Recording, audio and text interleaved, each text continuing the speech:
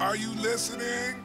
Welcome to the Nerf Report Daily Roundup. My name is Brian. Today is Tuesday, June 29th, and here are today's top stories from the world of gaming. First up today, get ready Stadia fans, because we have a ton of Google Stadia news to talk about, with the company announcing the July lineup of Stadia Pro games, which will include Moonlighter, Terraria, the Detection, and Street Power Football. The ESRB has rated Darksiders 2 Deathinitive Edition for Google Stadia, and the final bit of Stadia news for today, Google has announced that the Stadia Mega Sale will return tomorrow. Also today, Xbox has revealed their lineup of free video games for games with gold subscribers. This July, Xbox owners can look forward to playing Planet Alpha, Rock of Ages 3, Conquer Live and Reloaded, and Midway Arcade Origins. PlayStation has revealed that they have officially acquired developer Housemarque, the studio who recently worked on the PlayStation exclusive Returnal. Speaking of PlayStation acquisitions, PlayStation Japan may have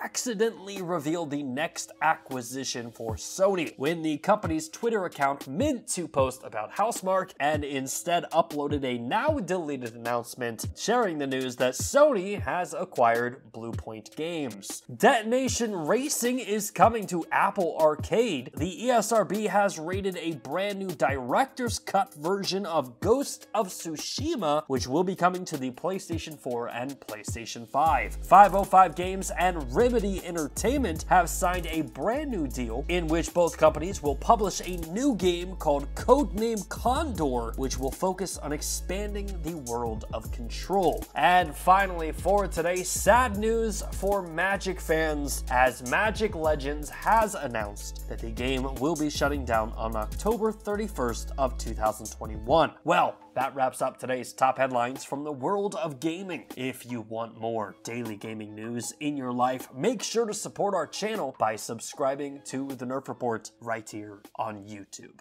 Hey, thanks again for checking out our channel. If you like what you saw and you want to see more content just like it, which who wouldn't, hit the subscribe button right there. And while you're down there, hit the like button. Maybe even consider becoming a Nerf Report best friend, just like the people listed down below did. In fact, don't you want to see your name there? I know I do.